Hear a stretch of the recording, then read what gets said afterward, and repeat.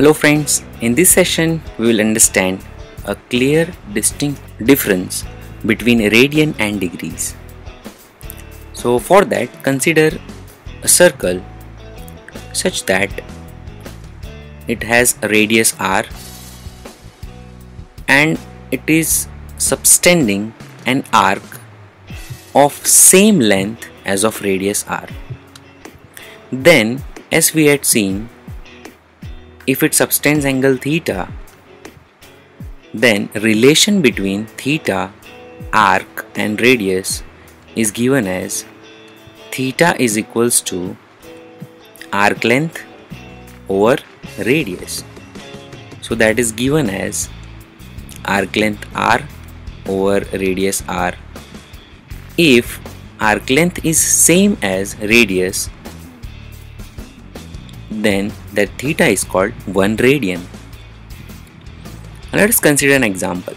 Suppose we are having a circle and it suspends an angle of 360 degree. So what would be its arc length? Its arc length will be the circumference of whole circle and it is given as 2 pi r. So putting this in the same formula and finding out relation between arc length, angle and radius, we will be getting theta, that is 360 degree, is equals to arc length, that is 2 pi r over radius. So we will be getting it is equals to 2 pi radian. Hence the relation is 360 degree is equals to 2 pi radian. Consider a second example. Now we are taking 3/4 of a circle.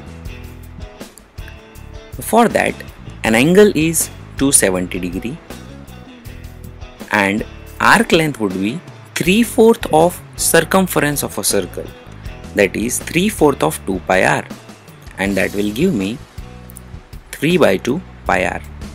Now taking it as an arc length, putting in our same formula, theta is equals to arc length over radius. So I'll be getting that is equals to 3/2 pi radian. So we got two relations over here. First was for 360 degree, that is equals to 2 pi radian, and second was for 270 degree, that is equals to 3/2 pi radian. Now let us reduce circle to 180 degree.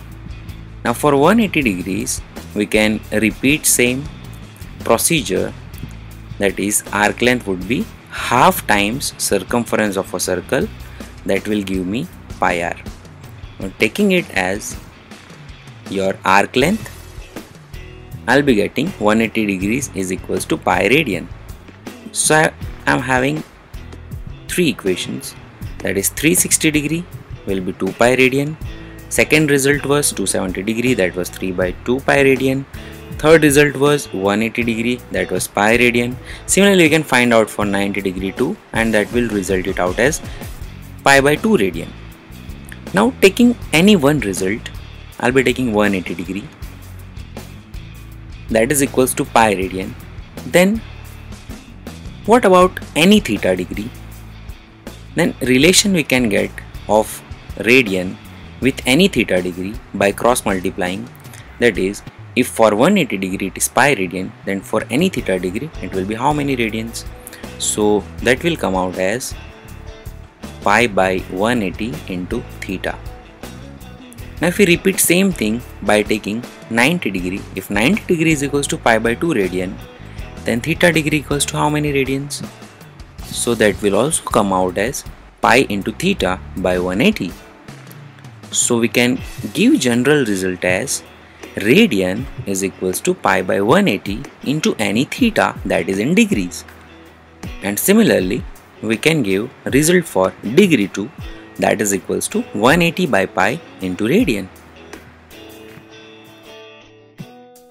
So this is a conversion chart for degrees and radians.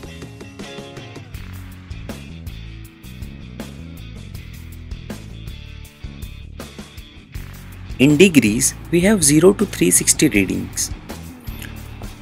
then why it is required to again fragment it in minutes and seconds? So there are reasons. If we increase the distance, let us say if I zoom on this pro circle or protector, then my 1 degree is again visible to me such that I can divide it into another parts, and hence it was the reason why it was needed to divide it again in further 60 parts, and that we called one part as 1 minute,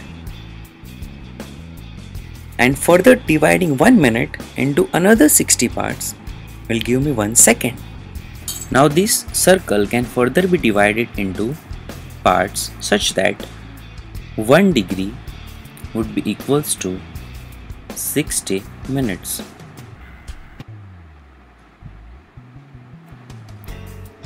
That means if we have 1 degree, that would into 60 different parts, and that is termed as minutes. Symbol of minutes is, we can say 1 degree is equals to 60 minutes, a dash on it. And for seconds, 1 minute is again equals to 60 seconds.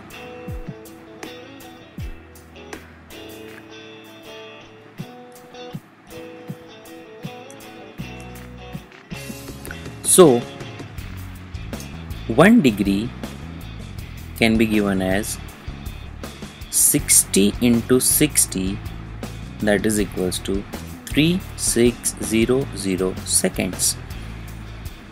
So these are 3 conversions from degree to minutes, minutes to second, and degree to Hope seconds. the concepts are clear. For any questions, you can leave in the comments below.